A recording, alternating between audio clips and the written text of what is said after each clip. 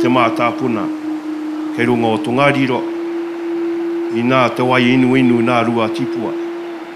O reira, te rā pēa, te roanga o tēnei mea, te Raukotahi, nā, te maruroa o ngai tātou, o tēnei iwi, o tēnei matua iwi, o ngana.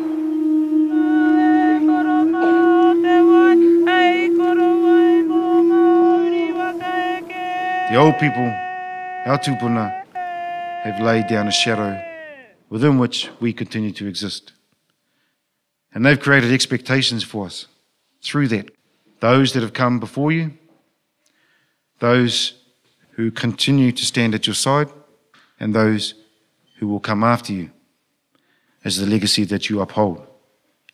And so that is Raukotahi. So, the whole point of these 4 days has been based on the fact that our old people moved outside of their comfort zones. They did it over 20 years of investment in koanga reo, through such things as the Tira Hoe Waka. And by creating the Whanganui River Charter on Water Rights, through such things as 18 years of reoccupation of mōrero, tieke, mga pāpapa, and PAKAITORE. We will reoccupy those areas that have been wrongfully taken from us. It has been worthwhile. Definitely. Every step of the way has been worthwhile. We upheld our dignity and mana as an iwi. 79 days ago they came at dawn. Today they left at dawn. We're going to PAKAITORE when we first come here on the 28th of February 1995. We are still guided and directed by our river and our lands and our mountain. And if we hold to that, no one will be able to undermine the integrity of our character as a people.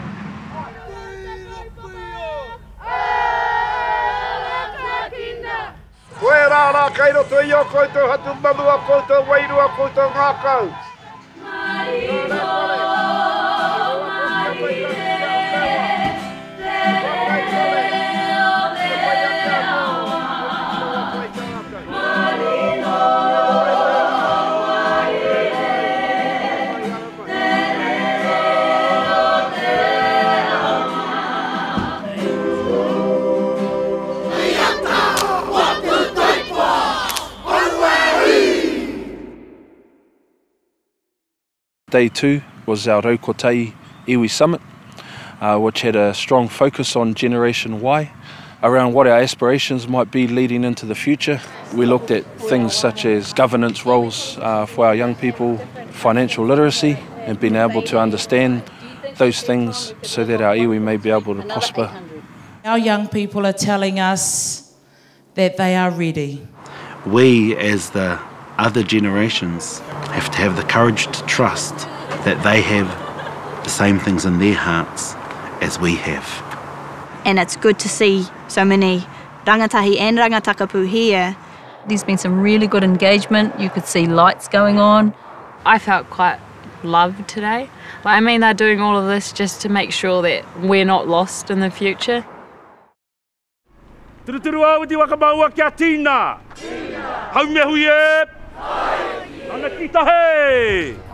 So this is how it's going to run.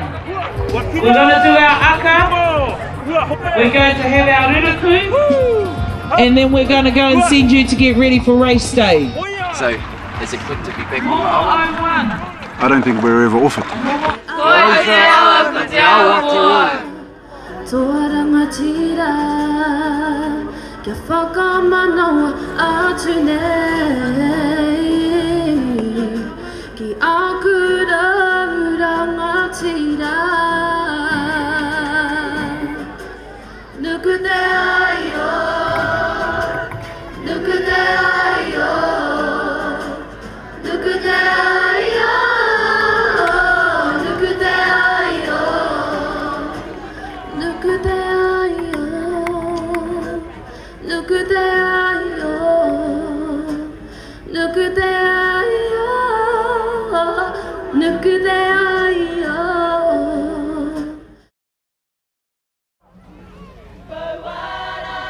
Day 4 was all about our tamariki and whānau.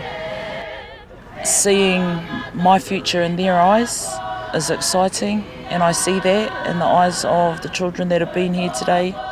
We do talk about our tamariki being our future, but they're also our present, and we need to be present with them and celebrate them as well. You know, when we bring our mokopunas here, they become part of everything because they're growing up in it. We are only one, but we are one. And we can't do everything, but we can do something. And we can't let what we cannot do interfere with what we can do.